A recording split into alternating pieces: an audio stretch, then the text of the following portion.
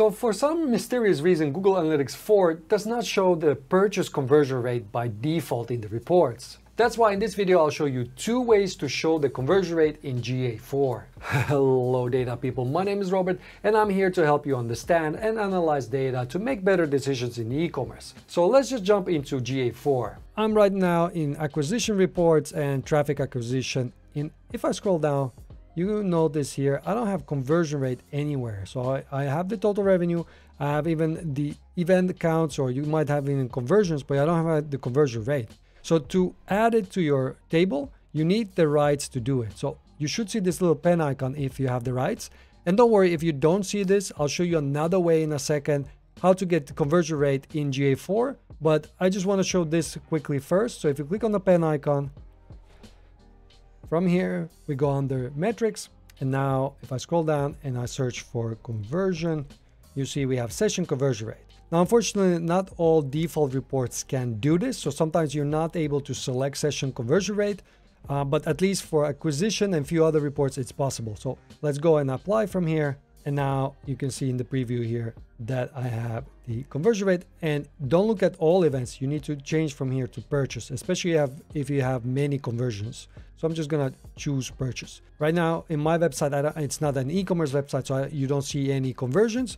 By the way, data is not created equal, and you should be only looking at data that is relevant to your role. That's why I've created a cheat sheet which shows you the most important metrics and KPIs specific to different e-commerce roles. You can download it by clicking on the first link in the video description. And the other way to get e-commerce conversion rate in GA4 is to use the explorations of reports. So you can get here through the left menu and go to explore, and let's click on the blank one. And make sure you have freeform selected here. So here what we need to do is just select some dimensions. Let's go and add it. So from here we can add default.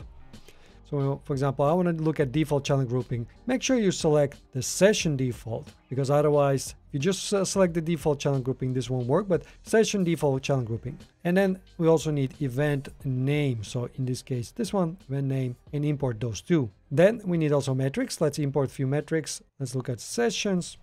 Here you go, sessions. I also want conversion rate. So here, session conversion rate, make sure it's that one. And let's say some sort of revenue metric. So what do we have here? Total revenue. Okay, that's good enough.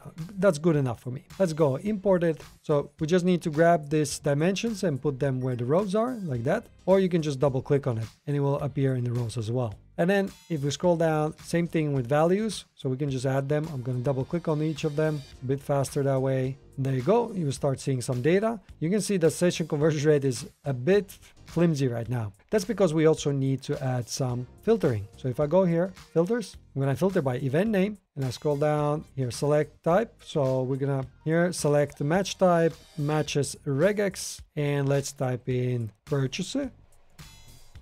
Yep, purchase. And then we need to type in the pipe sign plus session start. So session underscore start, then apply. And now when I remove the event name, we can see that we have the session conversion rate there. Why I keep the event name is to double check that I've spelled correctly so that nothing is wrong there. But as soon as you've done that, you don't even need event name. You just need to have them here imported so that you can filter by it. There you go. Now we can, for example, look at this at session conversion rates. Let's look what has the highest. Okay, on the side, it doesn't count, but email by far has the highest conversion rate. So if I put more money or more effort behind email, maybe organic social, these two can drive me more revenue with the less traffic. So that's why it's important to look at conversion rate. And hey, this is something I cover more in depth in my GA4 e-commerce course. I'm really just focused on the analysis and getting insights, leaving out the techie stuff. So for more information, just check the link in the description.